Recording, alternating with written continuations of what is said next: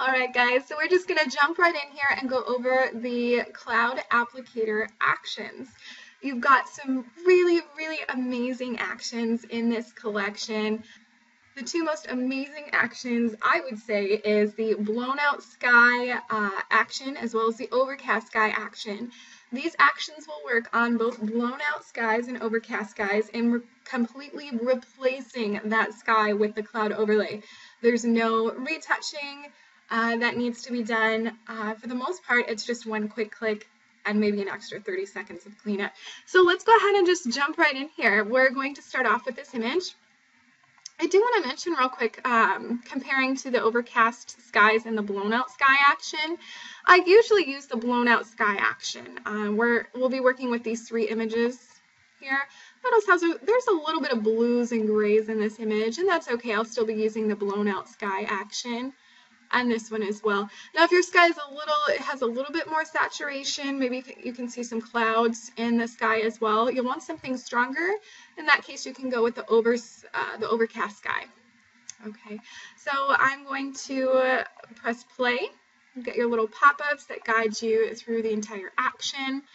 And at this point, you'll get a pop-up on your screen, and you can just navigate to where you've already saved your cloud overlays. Okay, so I'm going to click on my overlay and select place. Okay, and it's literally like magic. Look at how the clouds just appeared on only my sky. It's not really interfering with the rest of my image here. So I'm just going to make this a little bit larger. Now you don't have to stick with the original image dimensions. You can just stretch it a little bit here, either lengthwise or heightwise, whatever looks best with your image. Okay, and natural. So I'm just going to press enter. You can click twice as well to apply the overlay. And at this point, I could leave it as is, or I could do just a little bit of touch up. Notice there's a little bit of a white line that goes around this, this little building here to the left. So I'm going to click on the layer mask that's already selected, not the image thumbnail, but the layer mask thumbnail where you can see your whites and your blacks. Now it's the black perfect sky layer. It says black because we'll be painting with a black brush. So I'm going to bring black to my foreground color. I'm going to make sure my brush is selected. If you don't see it, right click and select your brush. Okay. Make sure your opacity is at 100%. Okay, I'm just going to make my brush smaller by clicking on the left bracket key. And I'm just going to go paint across the edges of this building here. Notice how I'm not being super careful. If I get some of it on the building, that's fine. It's not going to apply the actual cloud overlay. Okay, and I'm just going to make my brush a little bit larger here and paint along these edges. I want to get along her hair just to make sure that there's no place where I have where the sky has not applied. So I'm really liking the outcome of this edit with our cloud overlay. I do want to mention real quick as well, if you do have any other white areas or light areas of your image that your cloud overlay has been applied to, it will show up on that area as well. If that happens, click on the white recover image details, the layer mask, not the image thumbnail. Now it says white, so we're going to paint with a white brush. I've still got my brush selected, and I'm just going to remove, it looks like some of the sky had been placed on this little dirt road here. So I'm just going to remove that. Very simple. Literally, this took me an extra 30 seconds after placing the sky onto this image. So now afterwards, you do have some additional variations for your sky within this one action. Okay, and this is also going to apply to just the sky alone. So notice how the background is starting to blur out. Kind of want my sky to match up with that. So I'm going to blur the sky as well. Simply by clicking on this little box or eye next to the blur, your sky layer, I can click on that and adjust the opacity as well.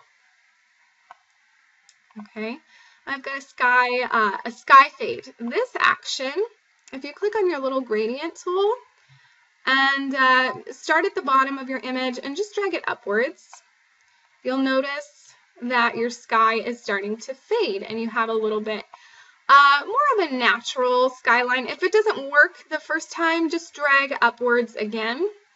Just keep doing that until you find that you're liking the fade that you get.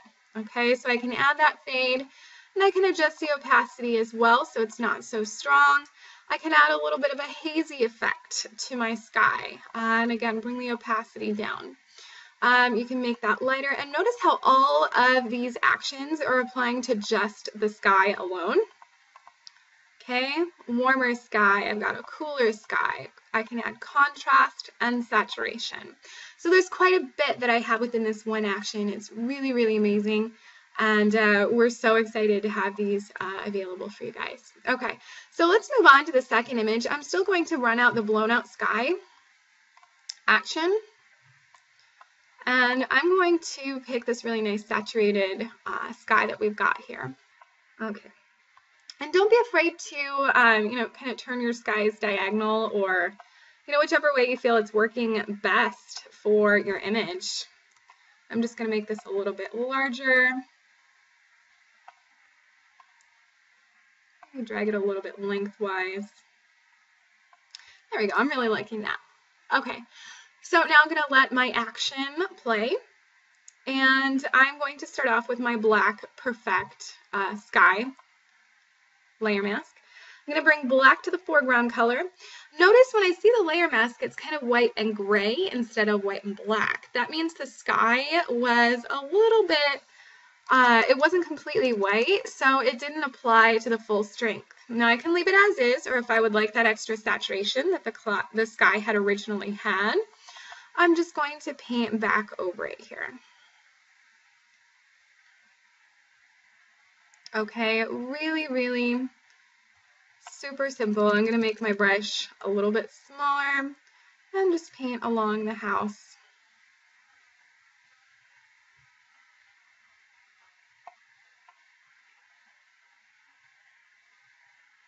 It really doesn't take too long. And I'm just going to go around the edges here. And there we go.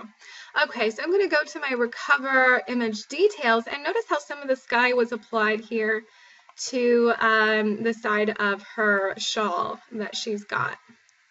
So I'm just going to wipe that off of her clothing.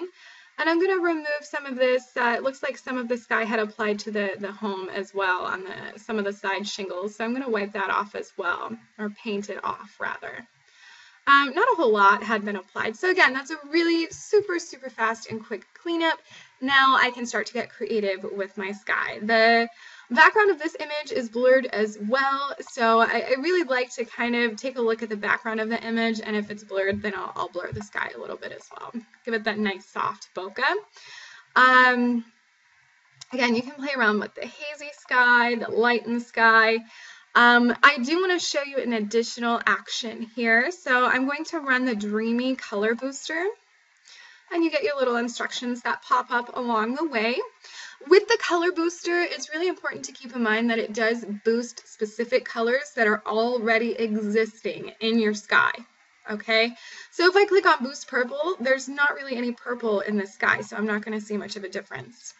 If I click on boost yellows, look at that nice saturated dreamy glow that I've got going on here.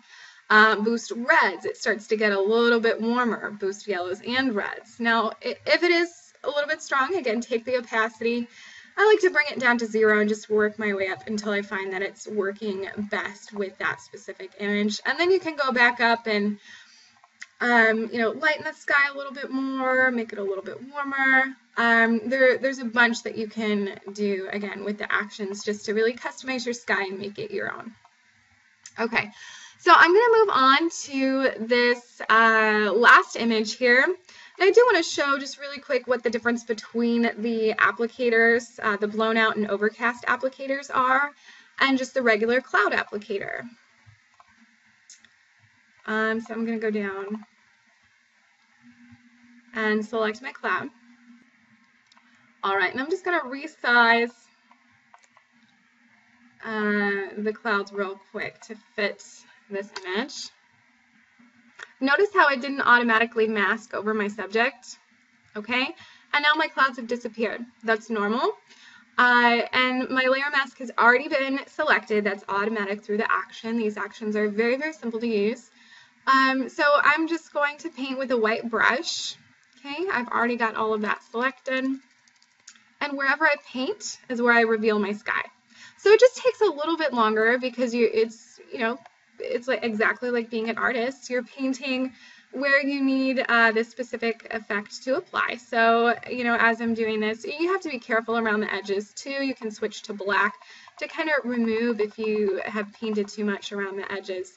But it is a little bit more tedious. So I'm just going to click on this and throw it in the trash just to show you. Now you'll want to use the cloud applicator. I know you're probably thinking, well, why would you use the cloud applicator if the overcast sky and the blown out sky actions are so easy to use? You want to use the cloud applicator when you have a very deep, saturated, or vivid sky already, because the overcast sky and the blown out sky actions only work on skies that are a lot lighter and blown out. So that's when you can use those. Otherwise, you'll want to use just the regular cloud applicator, which again also works very well and just takes a little bit more time than the other actions would take. Okay, so I'm going to hit continue and I'm going to select our sky here and just resize it.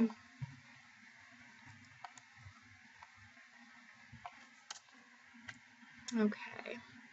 I'm not taking a whole lot of time with the resizing and placement. You can find how that works best with each image.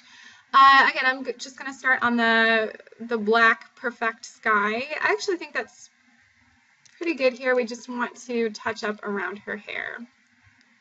See how she's got these little white lines around the edges of her hair here. Again, I'm not being super careful. I don't have to, with this action, I don't really have to worry about getting that hazy color of the sky painted onto my subject. So I'm just going to paint around here. Now, I did definitely get the sky on her already, so I just want to wipe that off. Again, that's a real super quick fix. That's just going to take me 30 seconds here. I'm getting the sky, I'm painting on her dress, removing the little bit of the sky overlay that had applied.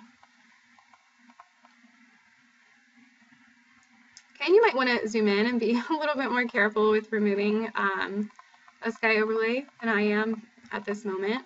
I just want to breeze through this here more for time purposes. Okay, so that's looking really good.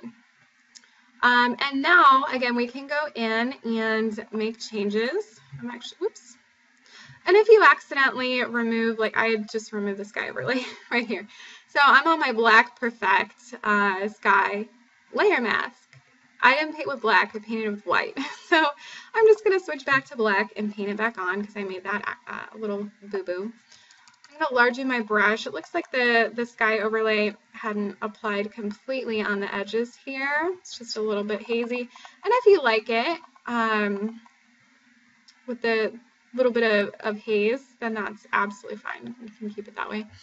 So I'm just going to go down to the bottom. The sky fade looks lovely, I think, with this specific sky. It makes it look more realistic. And then I can go in and blur the sky just a little bit here. And then you can make your changes from there.